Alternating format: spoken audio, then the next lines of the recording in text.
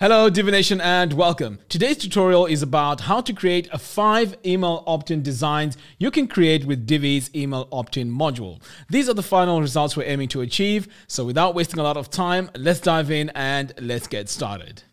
Alright, so let's start by creating our brand new page. So I'm going to come over here to Pages and click on Add New.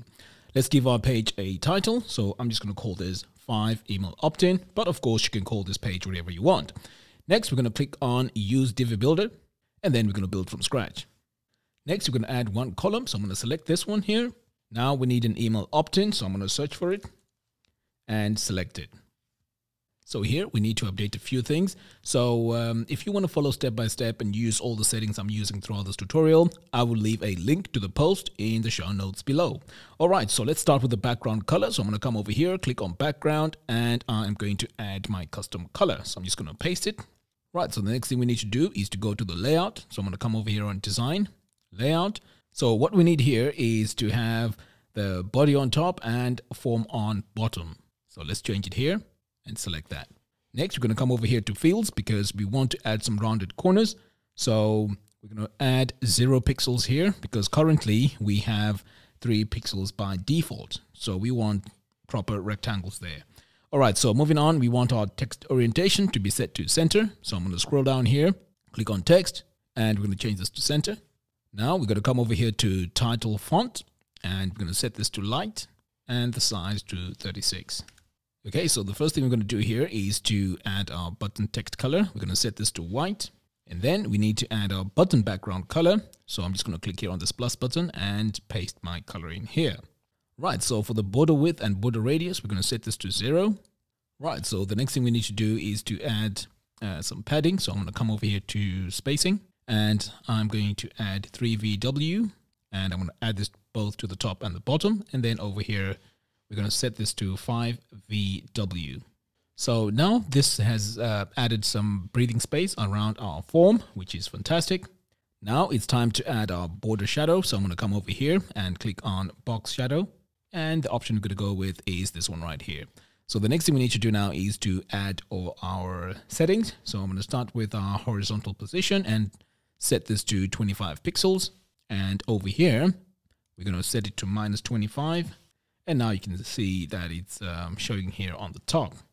Next, we need to add the shadow color. So I'm going to click here on this eyedropper tool and paste my values between the brackets. And as I mentioned before, if you want to use the exact same values as I'm using, I will leave a link to the post in the description below, which has all these settings.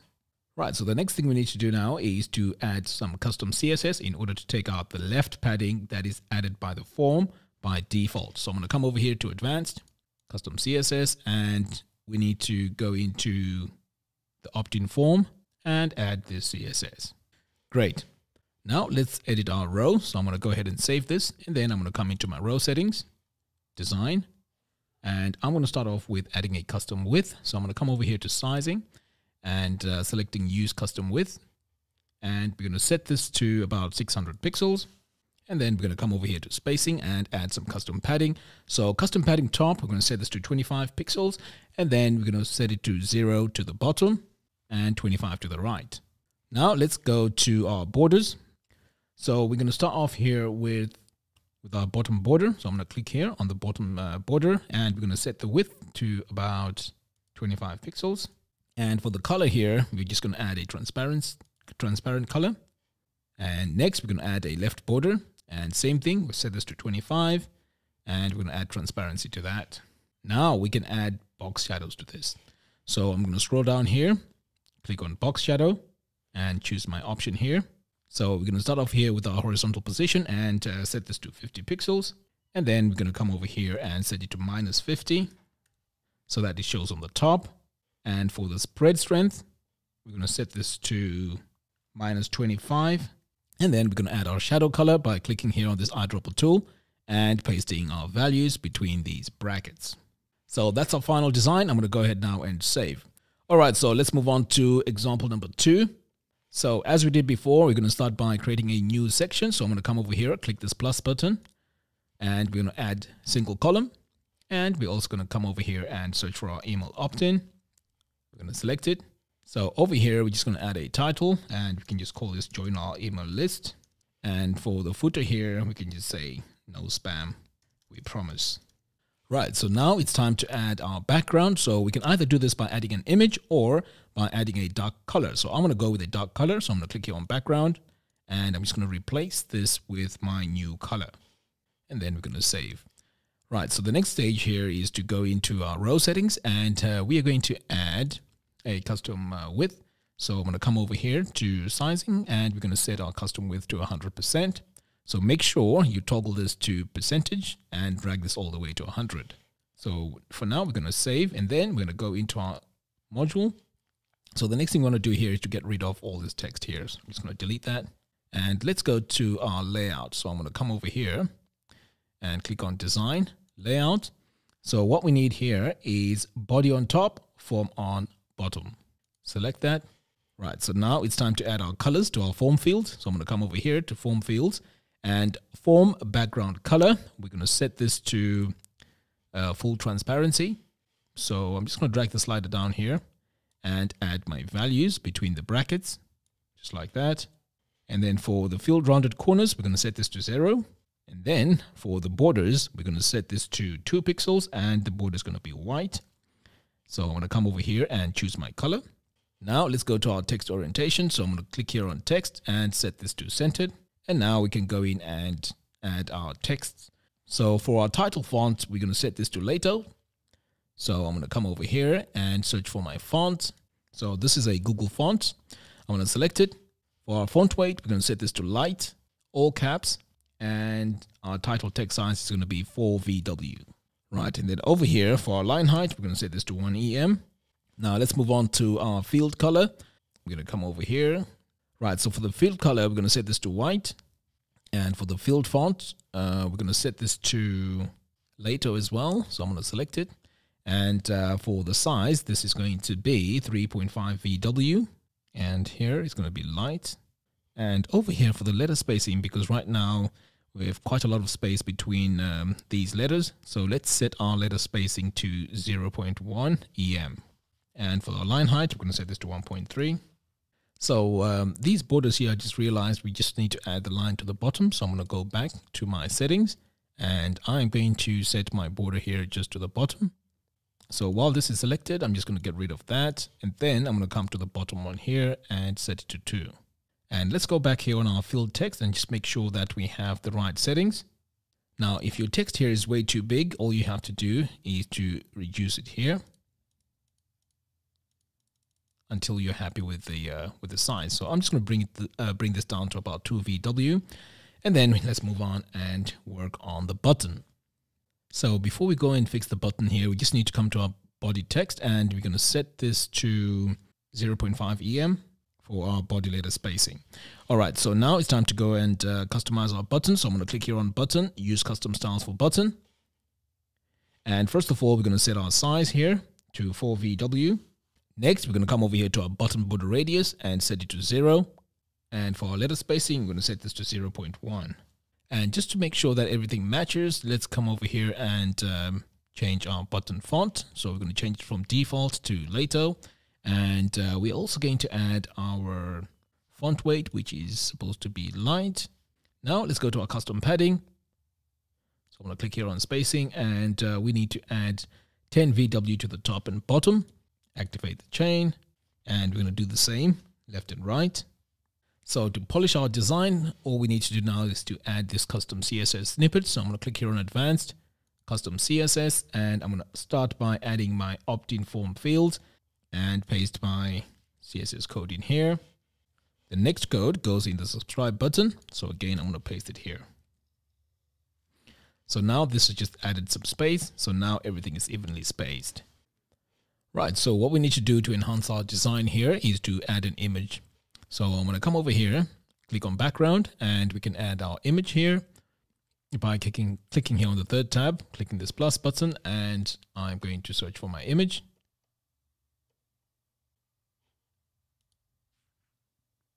So I'm going to go with this one here, click upload an image.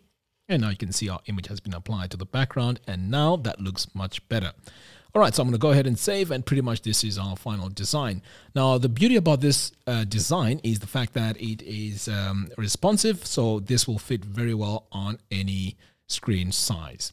All right, so let's move on and create our next design. So I'm going to click here on this plus button, regular. And again, we're going to use one column. And then we're going to click this plus button and add our email opt-in. I'm going to select this. We're going to come over here to our background, and I'm going to add my background color. And as I mentioned before, if you want to use the exact same colors, I will leave a link in the post in the comments below. All right, so let's come over here and now add our layout. So what we need here is body on top, form on the bottom. But before we do that, let's get rid of some of this text. So I'm just going to delete all that. And over here on the top, we're just going to say join our newsletter.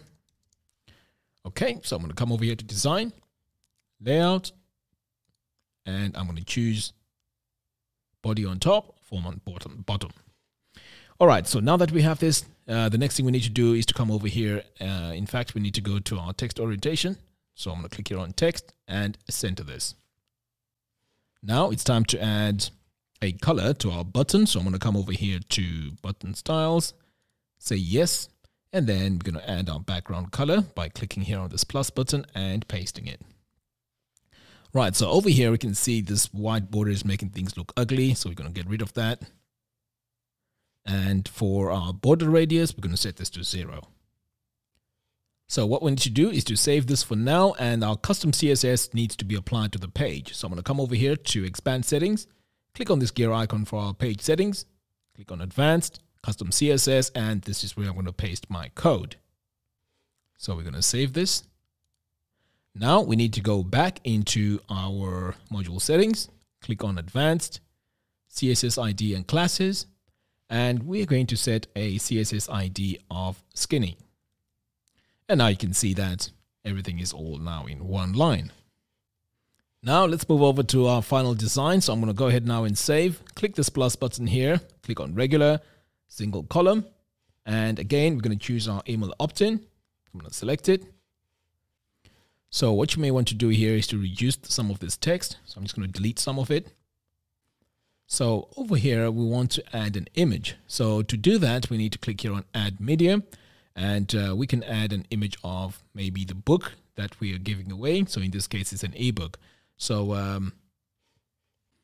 so the image size you want to use here needs to be not more than 200 pixels. So you can always toggle here and make sure that it's not that big. So the dimensions as well need to be the dimensions of something similar to a book. So what I'm going to do here is I'm just going to go through and see if I have something that could work for my book. So there we go. We have this one here. So I'm going to go ahead and select it. So as you can see now, it's added to our form. All right. So the next thing we need to do now is to add some text under the footer. So this is optional, of course. So we can just say no spam. But of course, this is optional, as I mentioned. All right. So moving on. We want to come here and make sure that this is centered. So I'm just going to come over here and make sure all this is centered. All right, great. So moving on. Right, so the next thing we need to do here is to add a logo just below that text on the footer. So I'm going to click here on add media. And then I'm just going to come over here to my media library and choose the logo. So I'm going to click here. And notice that the logo that I'm choosing here is transparent. So now you can see here, it's showing just below this message. Now let's give our module a background image. So I'm going to come over here to background, click on the third tab, and then click this plus button.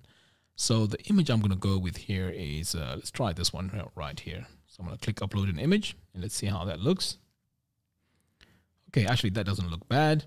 Now let's add our gradient colors. So I'm going to start off with our left color, and this is going to be a really transparent color. So I'm going to come over here, click the tab, click this plus button and add my first color. So I'm just going to drag the slider down and paste my value between the brackets like that. I'm going to add my second color. And again, it's going to be a transparent color. I'm going to paste that. And then we have an option here to place the gradient above the image. So I'm going to click here and say yes. Now let's customize our button. So I'm going to click here on design. button and use custom styles for button. So we're going to start here with the button text color. So I'm going to click the eyedropper tool and paste my color like that. Next, we're going to add our button background color. So I'm going to click this plus button and paste my color in here. We're going to remove the border width.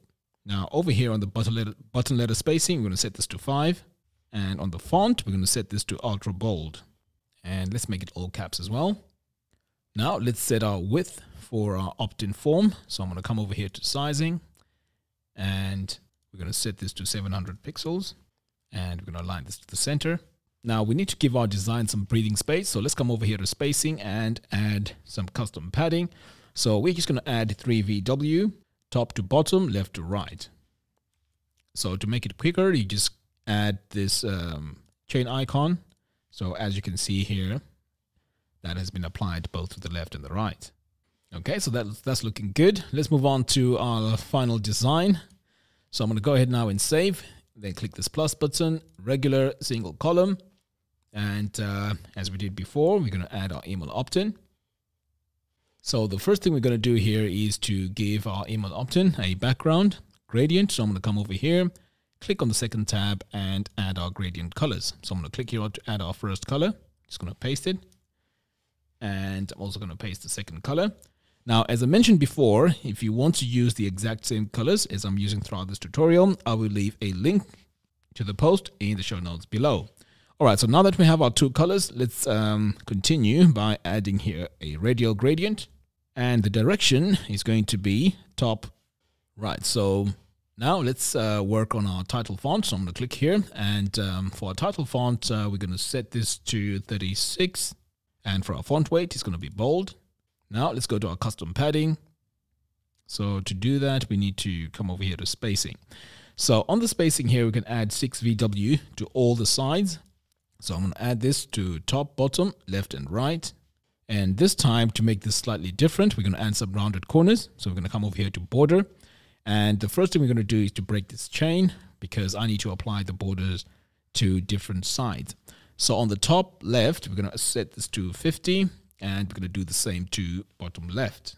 So for now, we're going to save our settings. And then we're going to go to our row settings. Click on design, sizing.